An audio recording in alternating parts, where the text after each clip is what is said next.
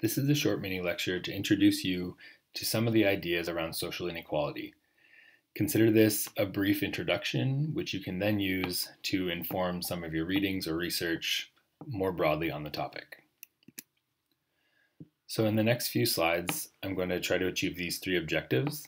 First, we'll define inequality, explain what it means, discuss the way that social inequality are reproduced, and look at some theoretical approaches for how we can understand inequality and how it is reproduced in society. So essentially, inequality is the way that social structures are produced or expressed or manifested within our social groups. So we've talked before about social structures such as class, gender, or race and ethnicity. And inequality is essentially the way that these structures get played out and people end up in more or less powerful positions. So while a structure itself may not necessarily mean that one person is put in a position of more power, inequality is the result of that structure when power is involved. So if we think about a gender example, when young children are gendered and placed into either a blue or a pink category based on their gender, there's nothing necessarily unequal between the colors of pink and blue, but as that child moves through their life, if they're given different rights or abilities based on that structure, this is where inequality comes into play. So the pink or the blue is not necessarily unequal, but when we talk about things like right to vote or own property, then we see how inequalities can get played out. To return back and put this into a bit of a image, we can come back to these diagrams depicting equality and equity. So the structure itself, the fence and the ground, isn't necessarily unequal. It's a structure, but it's the way that the distribution of the resources on top of that plays out for the different people that produces an unequal experience. And this is why theorizing differences around equality and equity becomes important. So when we look at society, again, what's important to talk about is the way that inequalities are reproduced. So the way we act on these social structures can or cannot produce inequalities, and the way that these inequalities are then transmitted between different groups of people are what produce these inequalities more broadly in a society. So next, I want to take you through a couple theorists and some important ideas for thinking about how these social inequalities can be reproduced. We're going to talk about two theorists here and their ideas. First, we'll talk about Dr. Peggy McIntosh, and then we'll talk about Pierre Bourdieu. So importantly, when we're talking about these inequalities, we're not necessarily looking to blame someone. It's not about pointing out the most powerful person, because often these inequalities are produced in ways that are not necessarily conscious or an act of someone directly trying to put someone in an unequal position. This may be the case in some cases, but sometimes it's not. And as we go through these, I'm hoping to show some of the ways in which these inequalities are produced in ways that aren't necessarily always intentional. So first, we'll talk about the invisible knapsack. So Dr. Peggy McIntosh was an important feminist theorist who did a lot of work around the idea of race. So she was interested in understanding the unequal experiences between herself and her colleagues who identified as women of color.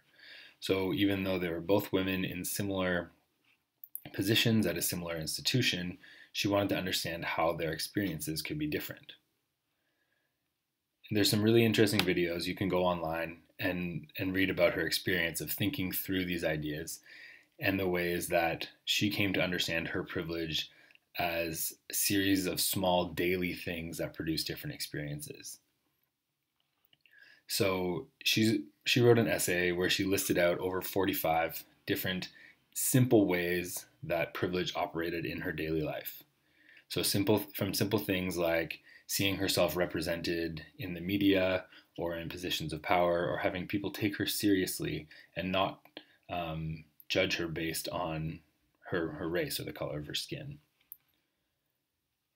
And so what was important here was she got started theorizing about intersectionality and the way similar people in some respects could have very different experiences based on others, and the ways that privilege is not necessarily always about these acts of meanness or intentionally putting someone else in a less powerful position. So based on these reflections, she developed the idea of an invisible knapsack. And this invisible knapsack is something that you carry around with you. It's a metaphor for privilege more generally. And the invisible knapsack carries a series of tools and maps and passports and visas and things that you need to move through the world without being necessarily bothered or made to feel uncomfortable. So I encourage you to look at the link below where I've linked this list. You can read her essay and you can see some of these different ideas that she came up with. And then think a little bit about how they apply to yourself and different people that you may have interacted with in your life. Next, we have Pierre Bourdieu. So Bourdieu did a lot of theorizing around ideas of class in society. And he talked about the ways that class is reproduced and transmitted through distinctions we make and the tastes we have. So things like the type of food we like to eat, the type of sports we like to play, the leisure activities that we do, or the music that we listen to.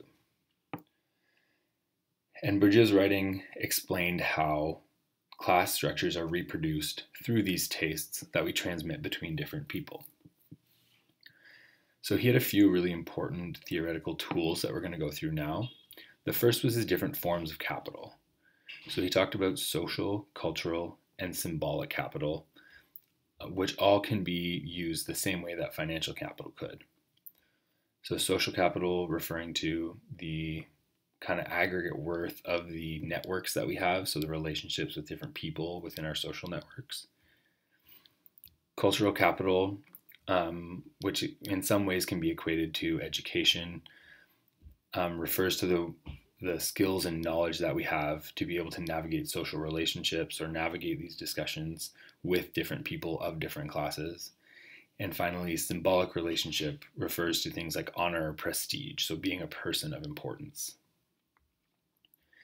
And Bourdieu discussed the ways that you can exchange your social capital or your cultural capital in order to maintain or advance yourself in a different type of class standing. Importantly, he also talked about this within the context of an individual's field and habitus. So your field represents the environment or the actors who make up your social environment, and each person can navigate different fields.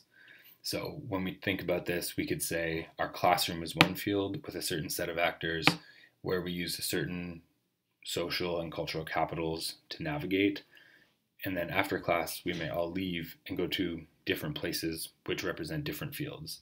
So some of us might go to hockey practice, where we then use different types of cultural capital or skills and knowledge, while others maybe go to a sewing class or a choir, where they would have a different set of skills and knowledge that they use to navigate those relationships.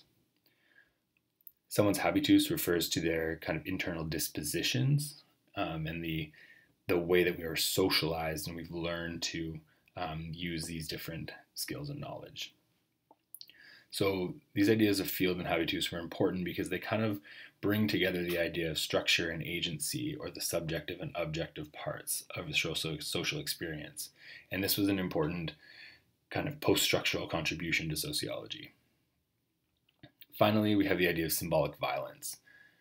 So Bourdieu used the term symbolic violence to refer to the process when someone who has symbolic capital, so someone who is prestigious or important, uses that capital to coerce or suggest that someone who has less of that symbolic capital does something that they want.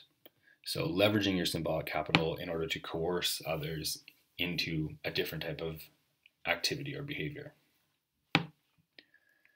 So one really interesting thing with some of Bourdieu's work is the way it has applied in different leisure contexts. So here we see a graph where it's three lists of the same type of people. So people who are organized based on their type of work, so roughly associated with their class status. And then we have three different types of music. So each graph refers to a different type of music. And what this shows is that different taste in music can be associated roughly with a different class or skewed towards a certain class. So in the top graph, we see that people of higher class are more likely to prefer that type of music. In the middle, it's roughly evenly spread, so it's a middle class type of taste in music. And finally, the bottom one is much more skewed towards manual workers and domestic servants. So this could be inferred as a lower class taste in music. In some more specific work, Bourdieu plotted different types of leisure activities along different forms of capital.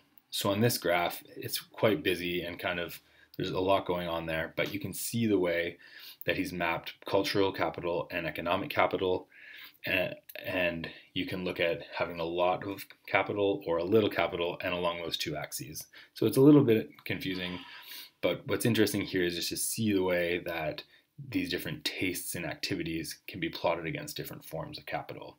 So you see in the top left-hand corner, you have someone like me, a higher education teacher who has a lot of cultural capital, so a lot of education, a lot of skills and knowledge about culture, but maybe not as much economic capital because I may not make as much money.